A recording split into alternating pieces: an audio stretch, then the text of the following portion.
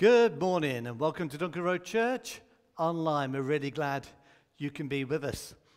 This week I was in a car park, just been shopping, and as I returned to my car I noticed a chap was sitting in his car and one of his tyres was flat. So I knocked on his window and informed him, "You got a flat tyre, mate?" To which he said, "Oh, thanks a lot."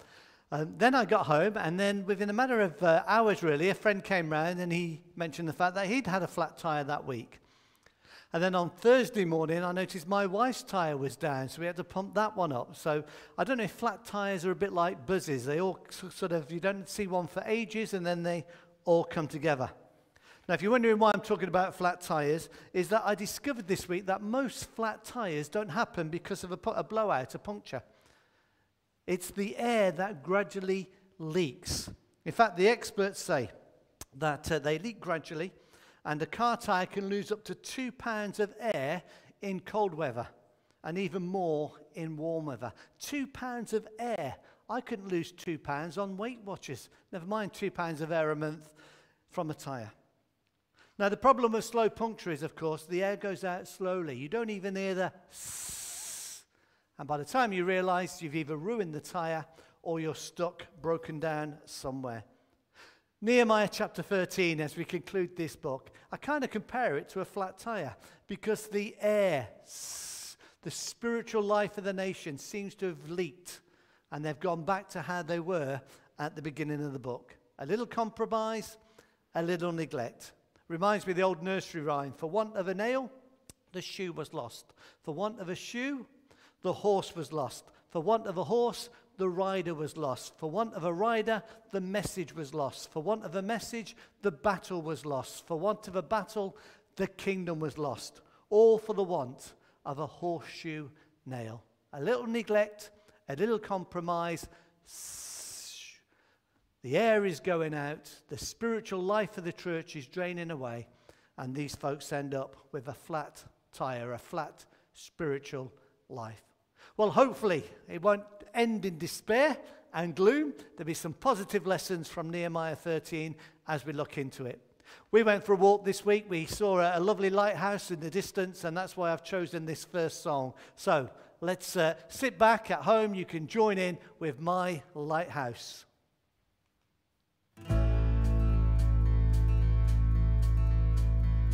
In my wrestling, in my doubts, in my failures, you won't walk out. Your great love will lead me through. You are the peace in my troubled sea. Oh, you are the peace in my troubled sea. In the silence, you won't let go. In the questions, your truth will hold.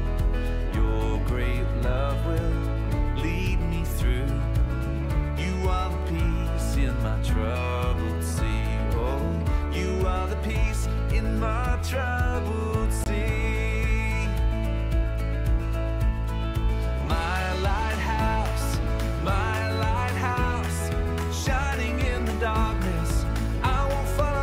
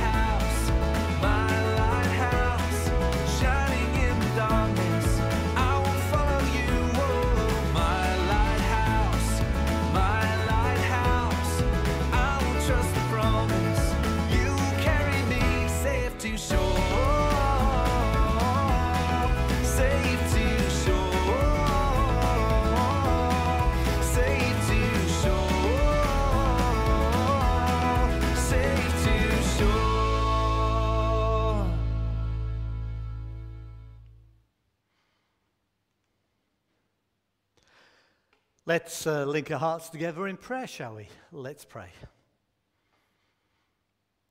The Lord is my light and my salvation. Whom shall I fear? Lord, we live in a world of darkness. We turn our TVs on, or we listen to the radio, or pick up a newspaper, and it all seems doom and gloom.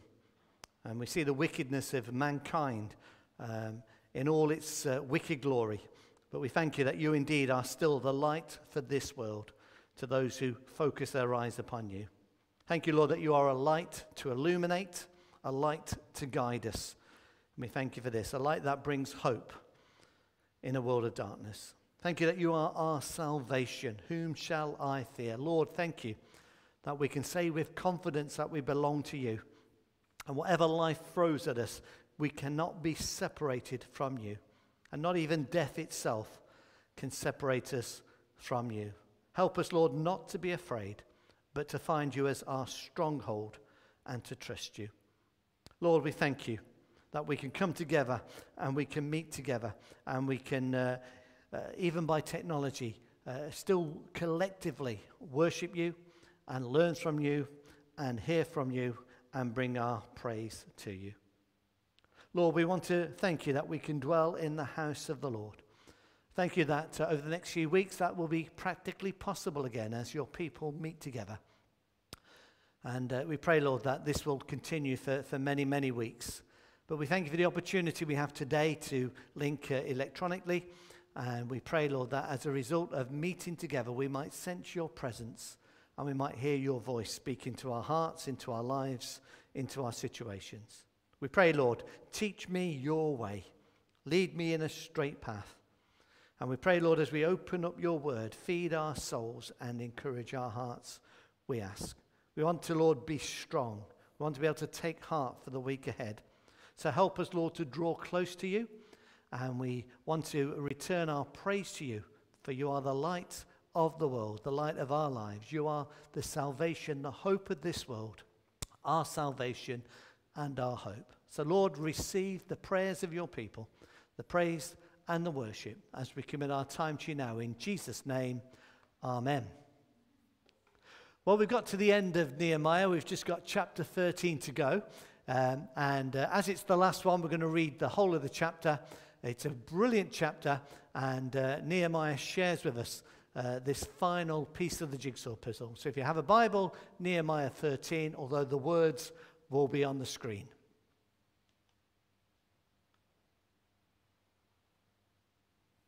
Nehemiah chapter 13.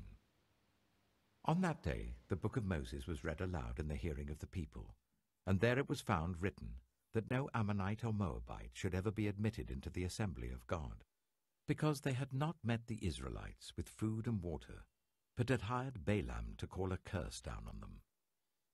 Our God, however, turned the curse into a blessing. When the people heard this law, they excluded from Israel all who were of foreign descent. Before this, Eliashib the priest had been put in charge of the storerooms of the house of our God. He was closely associated with Tobiah, and he had provided him with a large room formerly used to store the grain offerings and incense and temple articles, and also the tithes of grain, new wine and olive oil prescribed for the Levites, musicians, and gatekeepers, as well as the contributions for the priests. But while all this was going on, I was not in Jerusalem. For in the 32nd year of Artaxerxes, king of Babylon, I had returned to the king.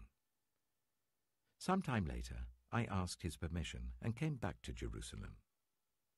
Here I learned about the evil thing Eliashib had done in providing Tobiah a room in the courts of the house of God. I was greatly displeased and threw all Tobiah's household goods out of the room. I gave orders to purify the rooms, and then I put back into them the equipment of the house of God, with the grain offerings and the incense. I also learned that the portions assigned to the Levites had not been given to them, and that all the Levites and musicians responsible for the service had gone back to their own fields. So I rebuked the officials and asked them, "Why is the house of God neglected?" Then I called them together and stationed them at their posts. All Judah brought the tithes of grain, new wine, and olive oil into the storerooms. I put Shelemiah the priest, Zadok the scribe, and a Levite named Pedaiah in charge of the storerooms, and made Hanan son of Zakkur, the son of Mattaniah, their assistant, because they were considered trustworthy. They were made responsible for distributing the supplies to their fellow Levites. Remember me for this, my God, and do not blot out what I have so faithfully done for the house of my God and its services.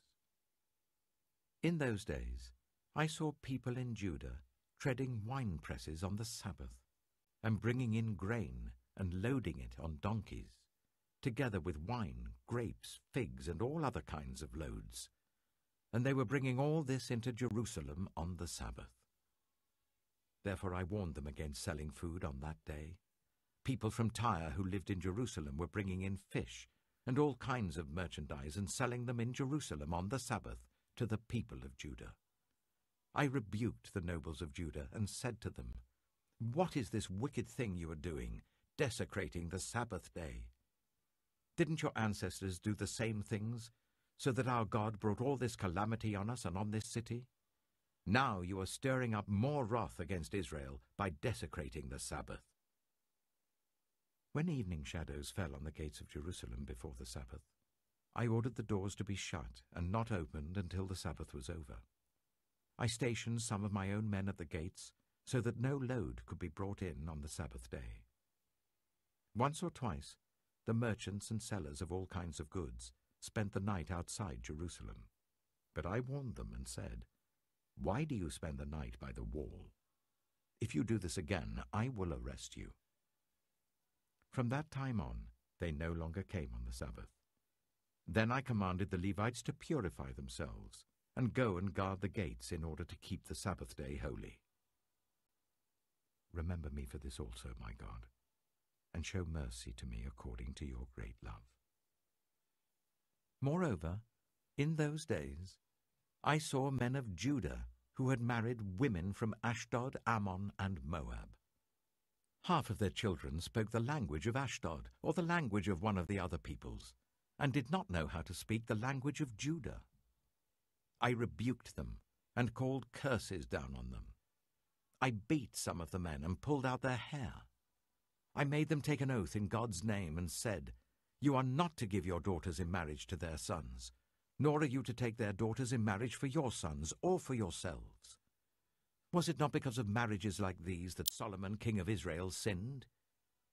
Among the many nations there was no king like him. He was loved by his God, and God made him king over all Israel. But even he was led into sin by foreign women. Must we hear now that you too are doing all this terrible wickedness and are being unfaithful to our God by marrying foreign women? One of the sons of Joiada, son of Eliashib, the high priest, was son-in-law to Sanballat the Horonite, and I drove him away from me. Remember them, my God, because they defiled the priestly office and the covenant of the priesthood and of the Levites. So I purified the priests and the Levites of everything foreign, and assigned them duties, each to his own task. I also made provision for contributions of wood at designated times, and for the first fruits. Remember me with favor, my God.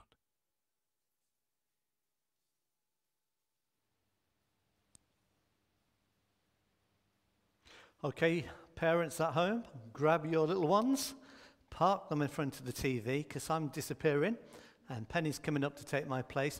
Don't forget, if you're able to make it next Sunday to the building, then Explorers will be on for the little ones. So it'll be all safely organised, and it'll be great to have Explorers live in the building again, as well as people in the congregation. So come along next week as David Batnish leads the service, and Penny and Co.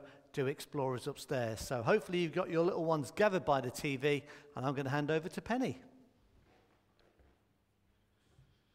Good morning, everybody. Welcome to the kids' spot at Duncan Road Church. Now, we've got a lot to fit in, so I hope, can you take a deep breath?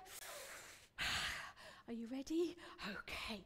Well, this is the very last part of Nehemiah, the very last chapter. And 3 times in this last chapter, he says, remember me. He's talking to God, but I was wondering how much you can remember about Nehemiah. And we're going to do a whiz through, and I'm going to see how much you can remember. Are you ready? Ready? Are you sure? Okay. First one. Why was there an autumn leaf as part of our story? Because it was autumn when Hannah and I came and told Nehemiah all about how awful it was in Jerusalem. Then we had a picture of a goblet on a tray. Can you remember what that was about? Have a quick think. That's right.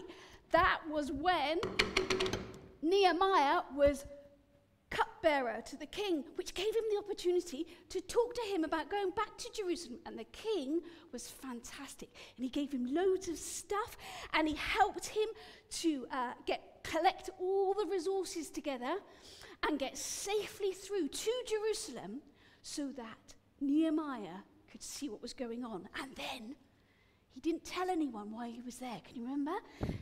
And he went, and he spied. Can you remember what he spied? Yeah, that's not a very good mask, is it? He spied out the walls in the middle of the night just to see how much needed to be done.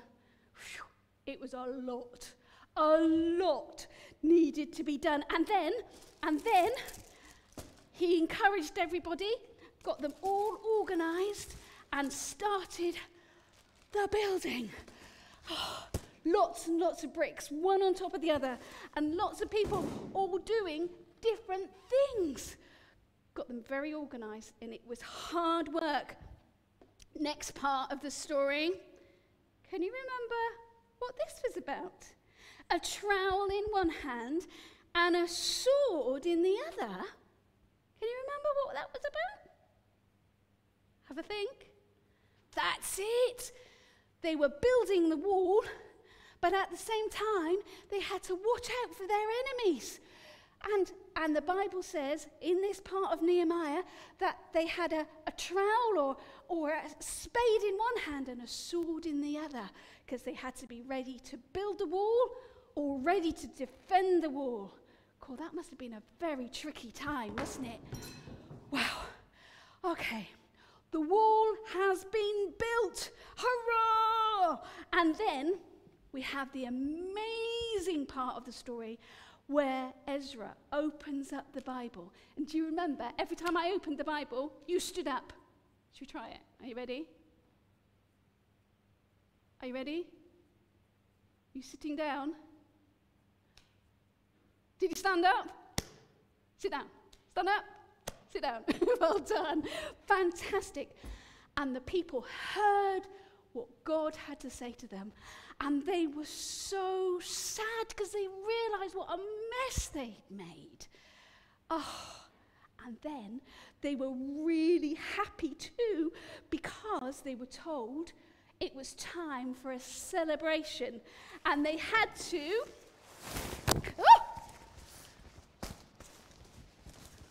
build shelters. I haven't got time to build a shelter with sticks, so I bought my pop-up tent. They built shelters, and they all stayed inside their tents, their shelters that they built, for a whole week and had a big party. And they shared the food around, and they had a massive celebration.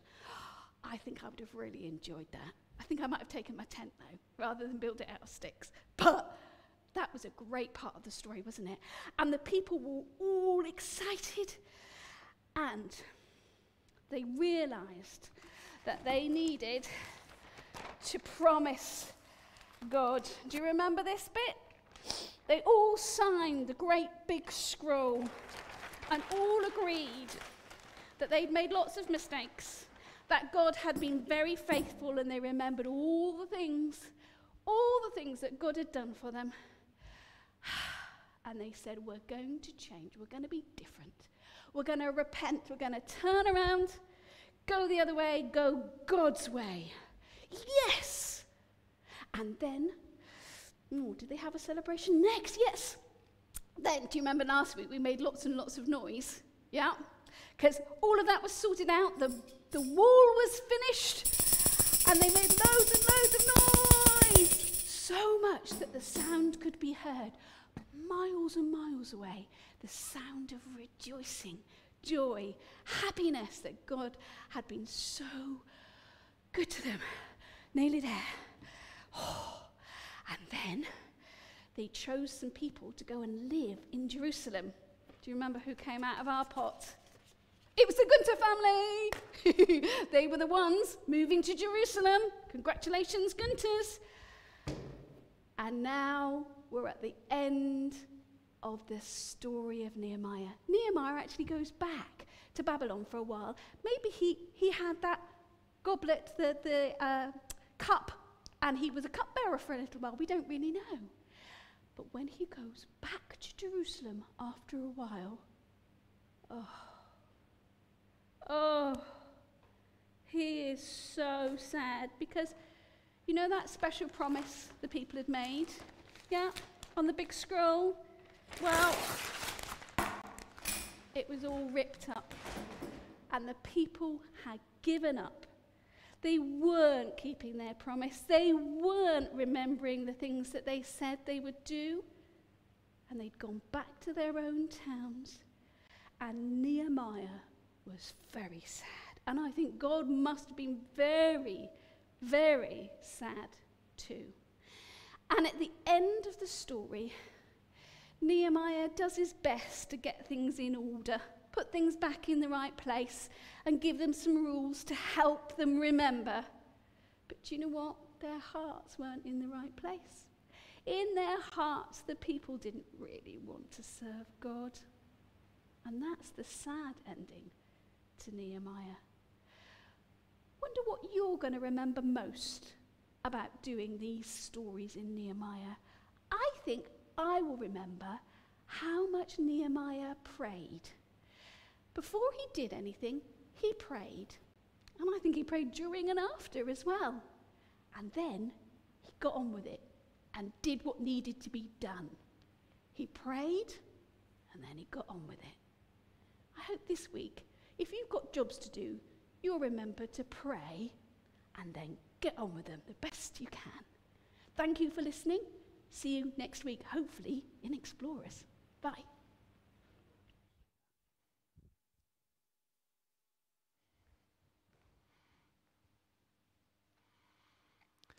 Thank you, Penny. And don't forget, next week, if you can come along, our service will be live in the building as well as live streamed.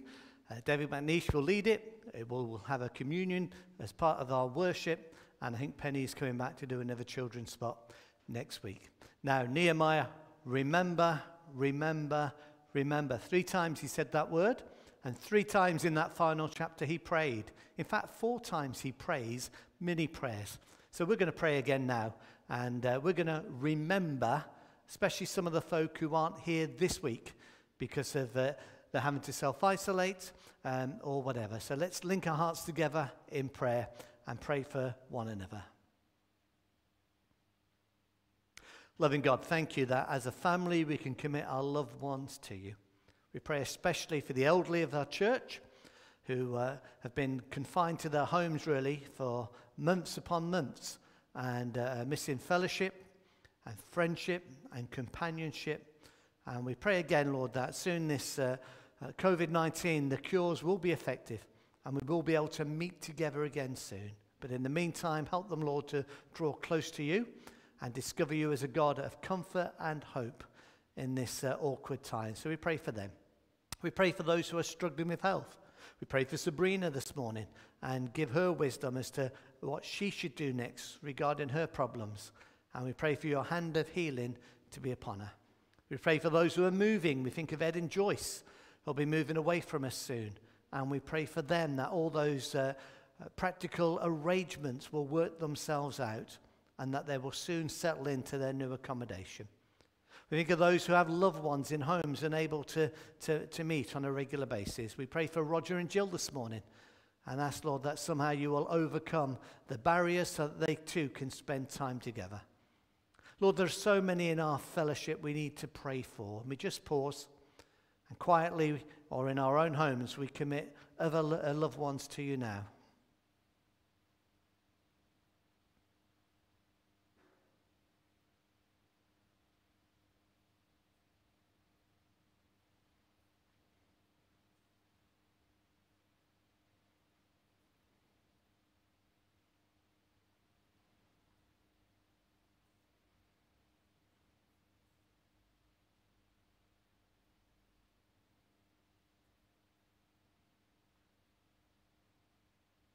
Lord, be pleased to hear and answer our prayers. We pray for the parents of our church, those who are seeking to raise young children. Give them patience, strength, and wisdom, we ask. We pray for their youngsters, that you will help them to grow not just physically, but also spiritually, to come to faith in you, and that faith will grow. We pray for those in the church who are single. Lord, we ask that you will, if it's your will, find them the right partner, that person who can enrich and help and comfort and encourage them in life. And we pray for those who are out of work at the moment, either furloughed or looking for a job. Lord, we pray you will provide for them and that you will find them the right area of work so that they can serve you in that capacity. And Lord, we pray for ourselves. You know what our needs are. We ask that you will help us emotionally, mentally, and spiritually to be positive and to grow and develop. So hear our prayer. Receive our thanks as we bring all this to you in the name of Jesus. Amen. Well, we're going to have a song again, and it just reminds us we have a great God, a God who is not distant, a God who has been at work in our lives, and that is one of the reasons we should worship and serve him. So let's enjoy singing, Great is the Lord.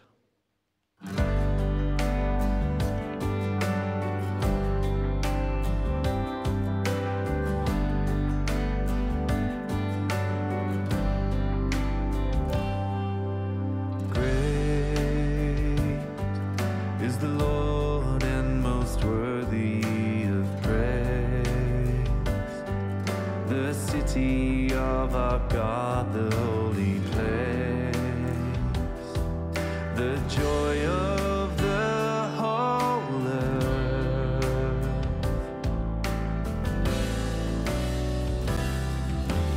Great is the Lord in whom we have the victory. He aids us against the enemy. Bow down on our knees, and Lord, we want to lift your name on high, and Lord, we want to thank you for the work you've done in our lives, and Lord, we trust in your unfailing love, for you eternal, throughout earth and heaven above.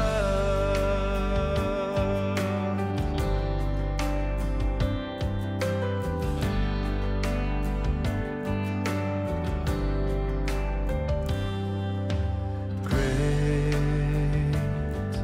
is the Lord and most worthy of praise, the city of our God, the holy place, the joy of the whole earth.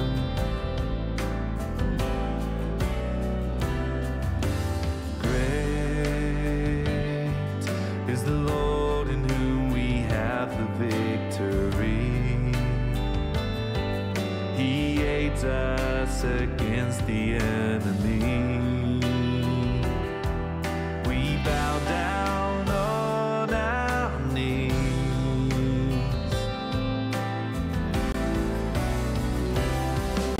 but Lord, we want to lift your name on high, and Lord, we want to thank you for the work you've done in our lives, and Lord, we trust in your unfailing love.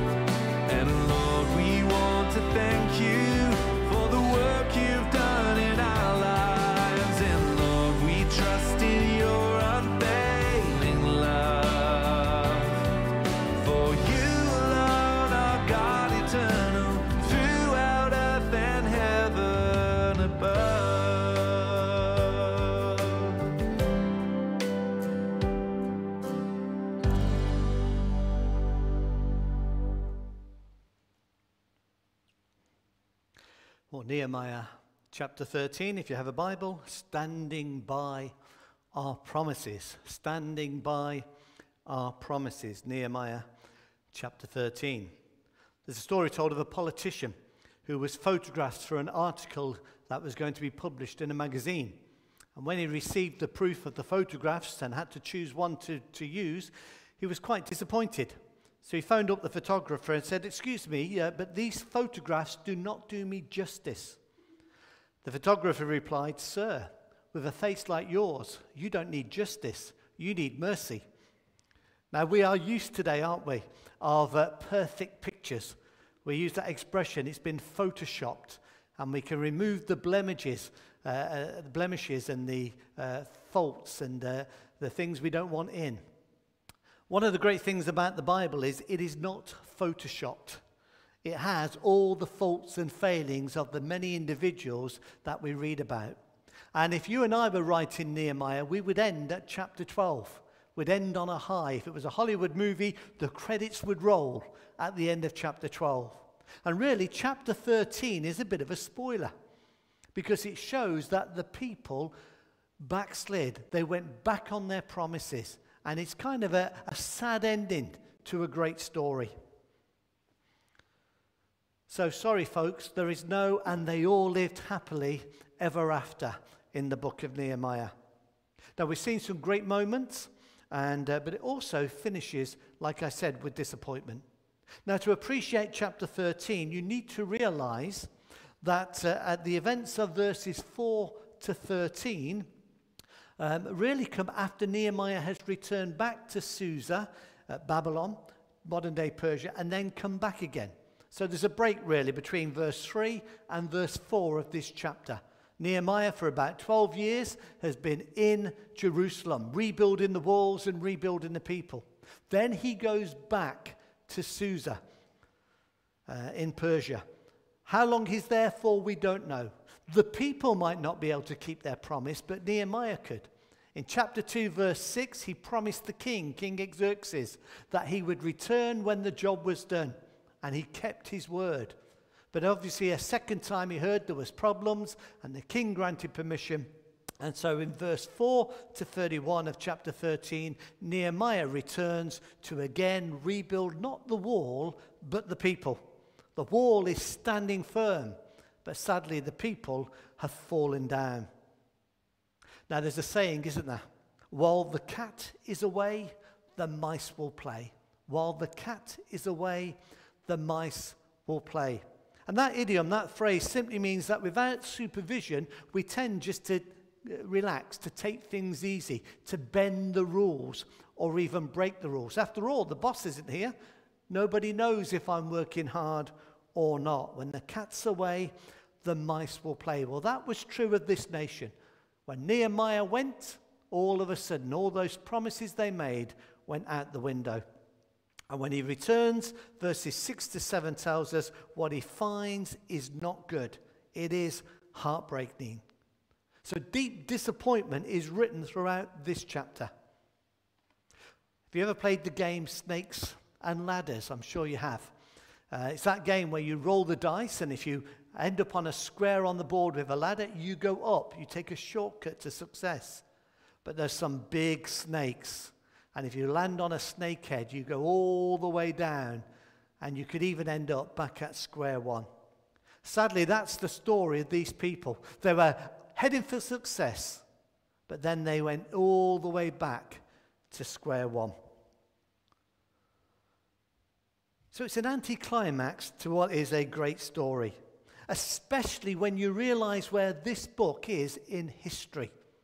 Nehemiah and Malachi are probably the last two historical books of our Old Testament. So although Nehemiah is about the middle of your Bible, really it should, if it was chronologically written, be towards the end of your Old Testament. And scholars differ as to whether Malachi or Nehemiah is the oldest. There's about 5 years between the two. And you can find one expert that says the last historical book is Malachi, and another who says it is Nehemiah. Now, we have grouped our Old Testament by categories, not chronologically. So they're not in the order they were written, But we have grouped them chronologically. We take the 5 books of the law and we start our Bible with the Torah. We take the 12 books of history, then the 5 books of poetry and the 17 books of prophecy. But Nehemiah is the last book of history. And what a disappointing way it finishes, and what a disappointing message. For 400 years there will not be another book written. 400 years of silence to follow. 400 years to dwell on the failure of God's people. Now we're going to look at this section under a number of headings, but each one of my headings will follow 3 points. In each one of the sections there is a problem, a response, and a short prayer. There is a problem, there is a response, and there is a short prayer. So that will be the outline of each of the 3 sections. The first section I'm going to call the submission promises. We're really going over chapter 10 again. But in this time, instead of the people making a promise, and we spent time explaining what the promise meant, this time the people have broken that promise. So we won't go over the same old ground trying to explain it all. That's there in chapter 10 and on our sermon from chapter 10. But we will look at the promise they broke. And in verses 4 to 14, the problem is the submission promise. David Livingstone is one of my missionary heroes. I used to think he was just an explorer until I read his biography. Incredible man who did an incredible work for God and was a great man in abolishing slavery across Africa. Incredible guy. Sadly, he's only remembered these days for the famous statement that Henry Morton Stanley made when he met him and said, "Dr. Livingstone, I presume." But David Livingstone was a great man of God. He died from dysentery and malaria on the 1st of May in 1873. Now, his heart was cut out of his body and buried under a tree in a small African village. Today, there is a monument where the tree was. They then embalmed his body and took it back to England. And if you're in London and you go to Westminster Abbey, you can find the body or the tombstone of David Livingstone. But here's the point. His heart is still in Africa with the people that he loved. Jesus said on one occasion, "Where your treasure is, there will your heart be also." And Livingstone is a great example of that. Now, sadly for these people, their heart is no longer in Jerusalem. It's no longer in the things of God. It has been turned. It is finding new attractions, and they have broken their promises. Their final statement in chapter 10, verse 39 was this: "We will not neglect the house of God." Our heart is in the things of God. We'll not neglect them. And here in chapter 13, when Nehemiah returns, what is it they have neglected? The house of God. So that is the problem in this first section. When Nehemiah returns, it's déjà vu. He returns to Jerusalem, and he has 2 of his arch enemies back on the scene. The baddies are Tobiah and Sanballat, and they have wormed their way back into the religious life of Jerusalem. And what is worse this time round is this: the high priest Eliashib, who should have known better, has been influenced by them. Look at verse 7. The second part of verse 7 says, Nehemiah came back to Jerusalem. "Here I learned about the evil thing Eliashib had done in providing Tobiah a room in the courts of the house of God." Now, the long and short of it is this: that cheeky Toby, if we can call him that, who was an Ammonite, he wasn't even a Jew, he was an Ammonite, had got himself a penthouse suite in the temple. Now, that room he is in should have been set apart for the things of God. It was to store the offerings and the grain for the Levites and for the worship of the temple. But instead, it's hired out as a B&B to this man Tobias. He has defiled it by his presence there. So first of all, they have broken their submission promise. Now, with no tithes and no offerings in that room, verse 10 tells us the Levites couldn't live. They were starving. They had to return back to the fields and work the land. So the people had promised to look after God's house. They had promised to look after the ministers of God's house. And one by one, the dominoes fall. One by one, they break their promises. So that's the problem. What is Nehemiah's response? Well, it's there in 3 steps. Step 1, verses 7 to 9. He discovers what's happened. He storms through the temple, and he does a bit of violent spring cleaning. He grabs hold of Toby, picks up his bedding and his stereo and his suitcase and his wardrobe and his clothes, and they're all thrown out. Verse 7 says, I came back to Jerusalem. Here I learned the evil thing that Eliashib had done in providing Tobiah a room in the courts of the house of God. I was greatly displeased and threw all Tobiah's household goods out of the room. I gave orders to purify the rooms, and then I put them back into them the equipment of the house of God with the grain offerings and the incense. So his response is quick and decisive. Toby is thrown out with all his belongings, and the room is put back to its proper use. Now, did you think of any of a story when you hear that? My mind instantly went to Jesus, who went into a temple that should have been a house of prayer, but instead was a marketplace. People were selling animals and trading coins, and it was a money exchange. And Jesus got hold of the tables and turned them over. He made a whip of cords and drove out the animals and rebuked the people, just like Nehemiah does here in the Old Testament. And I guess the challenge for both of us is at times we can allow things into our temple, our lives that are not right. And they can even take the place of God. What do we need to drive out? So first of all, step 1, Nehemiah kicks out Toby. Secondly, Nehemiah rebukes the officials and places them at their stations. And then step 3, Nehemiah chooses 4 men in verse 13. I won't read their names because they're quite difficult. Verse 13, 4 men. He chooses a priest, a Levite, a layman, and a scribe, representing the people of Jerusalem. But he chose them, verse 13 says, because they were trustworthy. Trustworthy. That was the characteristic that qualified them to do that job. So Nehemiah kicks out or removes the problem, Tobias. Step 2, he reappoints officials, 4 men in charge to do the job. And then he finishes with a prayer. Each one of these sections, he has a mini prayer. Penny mentioned in the children's talk that Nehemiah often prayed and then worked. And here he works and then prays.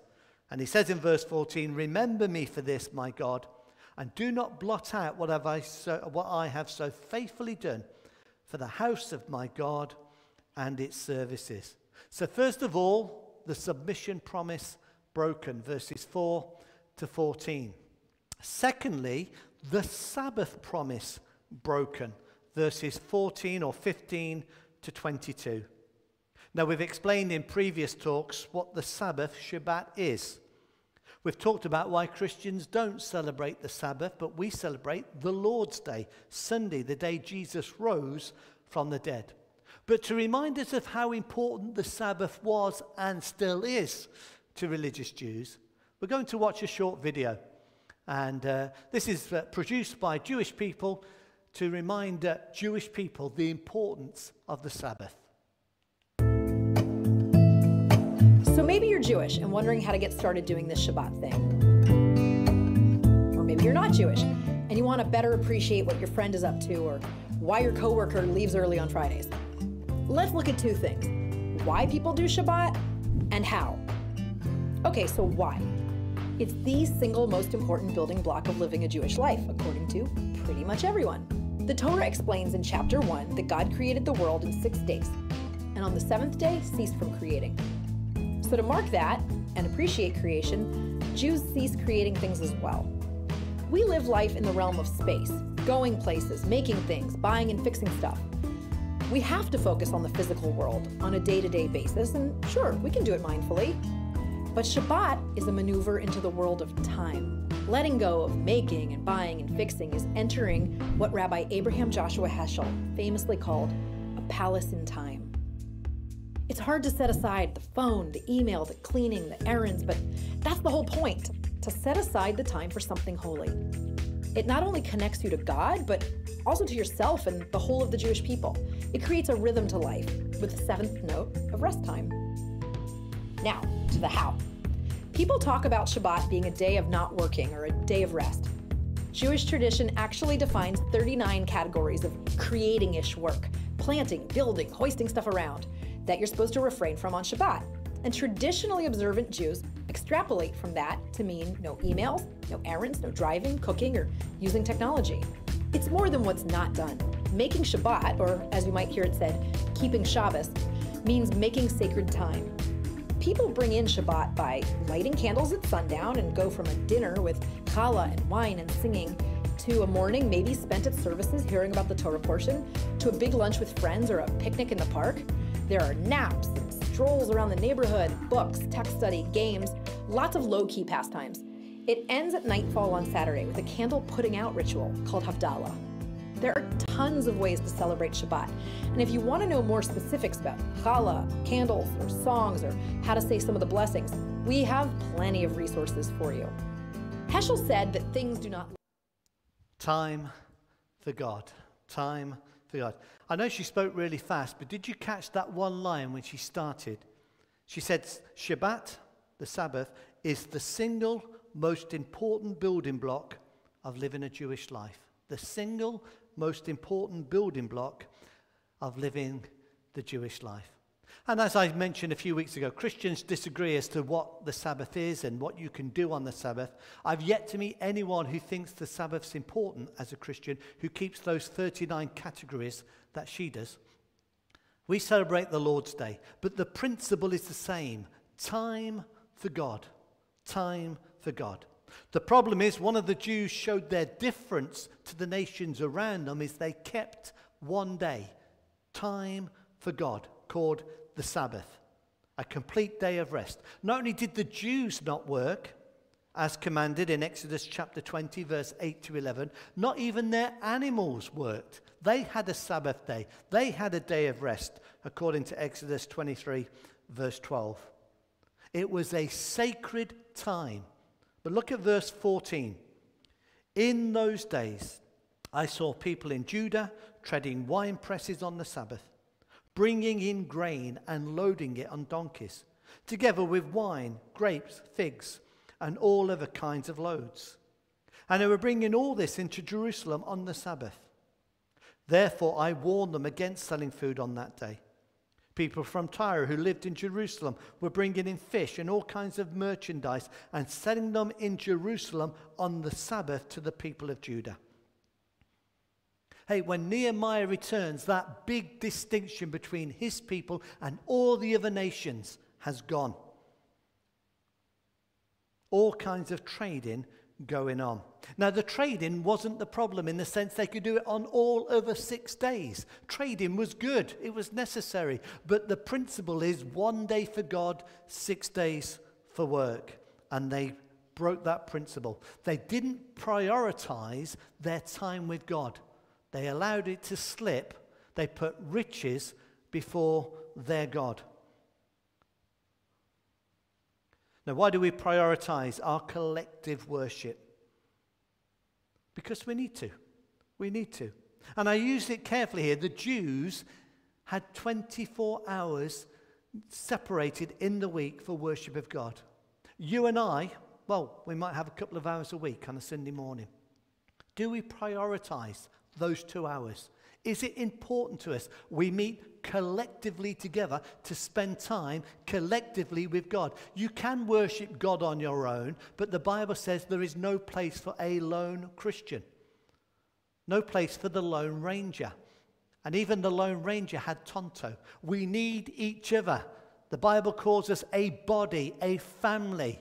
We are collectively to meet together to worship God. And it should be a priority over so many other things that we tend to do and think, it's only church, I can miss it. Jim Collins, in his book, Good to Great, Why Some Companies Make the Leap and Others Don't. It's a book written to businessmen, not a Christian book at all, writes these words. Good is the enemy of great. And that is one of the key reasons we have so little that becomes great. We don't have great schools, principally because we have good schools. We don't have great government, principally because we have a good government. Few people attain great lives, in large part because it is just so easy to settle for a good life. So he wrote that quotation in the realm of business. Don't just be good, be great. But you can apply the principle spiritually. Few people attain great lives for God because it's so easy to settle for a good life with God. Hey, if we want to be great men and women of God and to make a difference, we have to prioritize. And one of the things we prioritize is time for God in our personal lives and time for God collectively as his people. So the problem here is they let the Sabbath go. They break the promise. Nehemiah's response, step 1, verse 15, he rebukes them. He likes to confrontation, Nehemiah. Most of us don't like confrontation. But Nehemiah seems happy to look them in the eye and tell them they're doing wrong. Step 2, verse 16 to 18, he rebukes the nobles because they allowed the trade to happen. They should have stood firm, but they didn't. And he reminds them in verse 18, the very reason they ended up in Babylon for 70 years as slaves, as captives, is because they neglected the Sabbath. They've gone all the way back, not just to square one on the snakes and ladders board, they're not even on the board. And then verse 3, he again takes practical action. Verse 19, he appoints his own men to make sure the city gates are closed. He can't trust the locals, so he has to bring in his own private security firm to get the job done. And then he realizes what the tradespeople are doing. They're all queuing up outside the city the night before on the Sabbath. It's a bit like people queue outside of Harrods for the sale so they can get in first the next day and get the best pictures. So he even makes sure they can't do that. Nehemiah sets his men on the walls and prevents them. And also illegal trading would have taken place. They could throw down baskets and bring up the goods and then send down the exchange, the money or whatever they were bartering for in those days. So Nehemiah puts all trading to a hold. And then verse 22, he finishes with a prayer. Remember me for this also, my God, and show mercy to me according to your great love. And then the third and the final promise they break is the separation promise. Verse 23 to 29, the separation promise. Because they broke their promise to submit to God's word, they no longer live separately to the nations around them. In chapter 10 and verse 30, the people promised not to intermarry with the nations around them. And we explained why in a previous study. This was not racial, it was religious. If you go to Jerusalem today, 3/4 of the total population of Israel is Jewish. You will find Jews from Eastern Europe, Middle East, Africa, Asia, America, both North and Latin. A whole mixture of race. Races are not important, but their religion is. And that's what binds all those races together in Israel today. In the Old Testament, think of the story of Ruth. Evidence that God is not against non-Jews. She actually converts to Judaism and is part of the genealogy, the ancestry of the Lord Jesus Christ. But the problem is this. If you married your sons and your daughters to foreign men and women, then they came into your home with their gods and their religion, and corruption set in. Some of you have been self-isolating. Imagine if you've been self-isolating for 5 months, and then on Monday morning, there's a knock on the door. And it's one of your cousins from a high-tier area. You got a problem. Do you let them into your home? What if they bring contamination? They may be all right, but there again, you might get infected. You can't risk letting them into your home because you will get contaminated yourself. And if you apply that principle spiritually, if you allow people into your homes with their gods and religion, then corruption will take place. That was the problem here. Look at verse 27. Must we hear now that you are all doing this terrible wickedness and being unfaithful to our God, marrying foreign women? Nehemiah makes it clear it is about being unfaithful to God. That's what's behind all these areas. So that's the problem. What's his response? Verse 25. Now, dare I say, every leader loves verse 25. The Living Bible paraphrases it this way.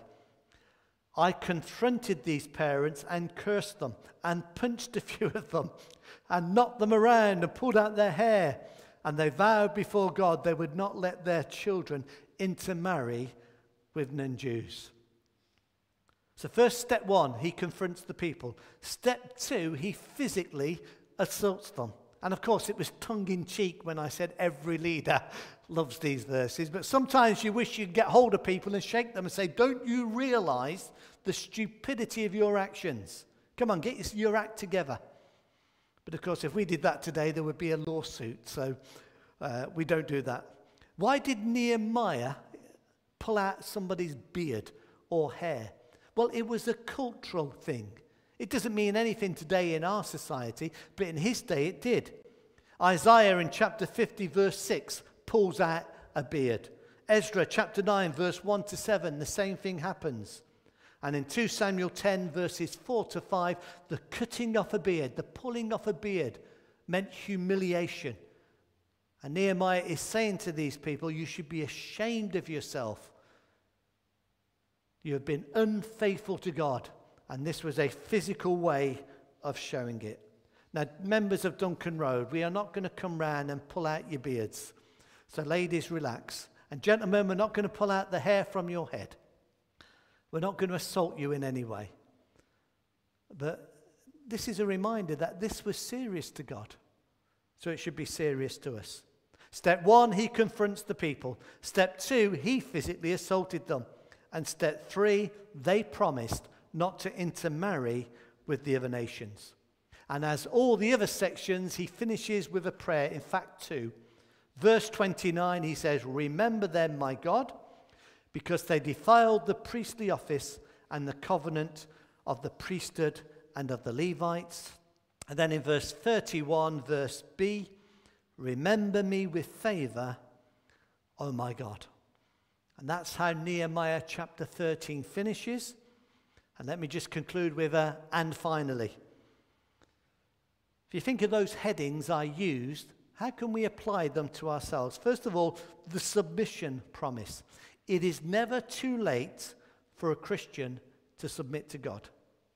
It's never too late to start taking God's word seriously. It's never too late to say, right, from this day, I'm going to start praying. From this day, I'm going to start making sure I attend church on a Sunday. From this day, I'm going to tell other people about Jesus. From this day, I'm going to help practically serve other people. Hey, it's never too late to submit.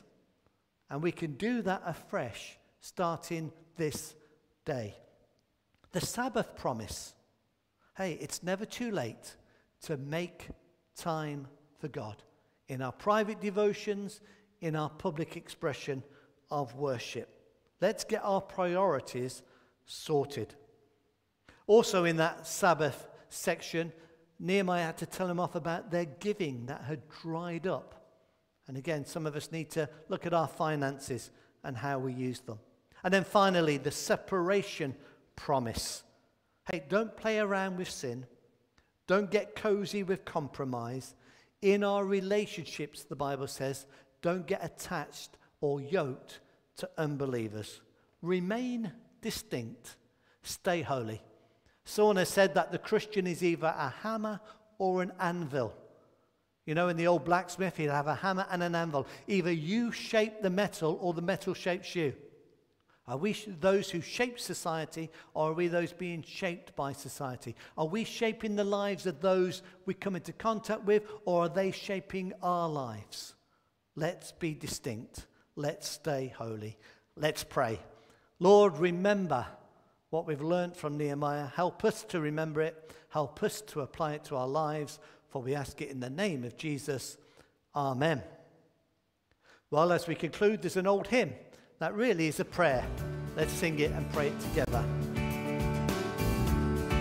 When we walk with the Lord in the light of His word, what a glory He sheds on our way. Let us do His good will. He abides with us still, and with all who will trust and obey. Trust and obey, for there's no other way to be happy in Jesus but to trust and obey.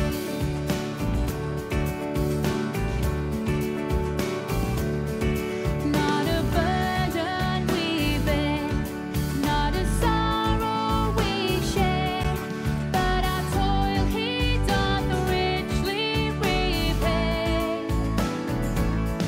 Not a grief or a loss, not a frown or a cross, but is blessed if we trust and obey.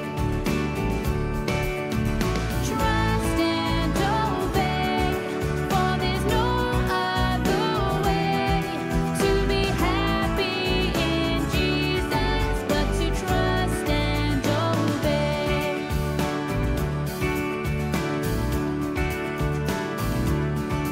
But we never can prove the delights of His love until all on the altar we lay. For the favor He shows and the joy He bestows are for them who will trust and obey. Trust and obey, for there's no other way to be happy in Jesus but to trust and obey.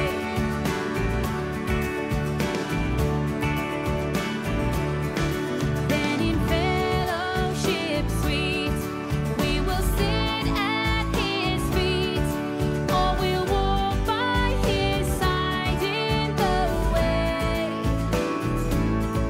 What He says we will do, where He sends we will go. Never fear, only trust and obey. Trust and obey, for there's no other way to be happy in Jesus but to trust and obey. Trust and obey, for there's no other way to be happy in Jesus but to trust and obey.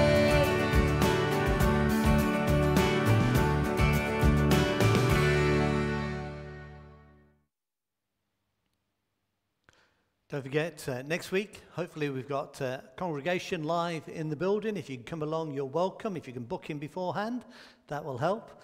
We'll also have communion as part of our worship next week.